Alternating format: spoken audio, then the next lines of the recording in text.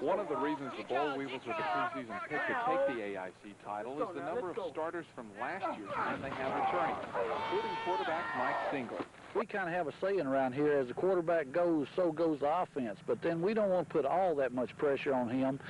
We've got our offensive line back and actually 7 starters from last year's team. So right now, we feel like that we've got a ways to go. We're not peaking out this soon, that's for sure. But we feel like that our defense is going to be good, and that we ended last season as the #1 defense in the AIC as far as statistics are concerned.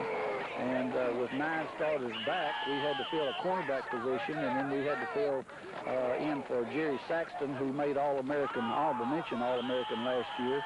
So those 2 spots are the only 2 spots we had to fill. Playing the favorites role brings a lot of pressure.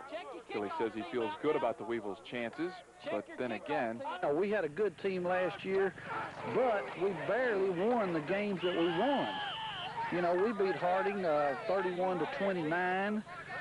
We kicked 2 field goals in the second half to barely beat Ouachita.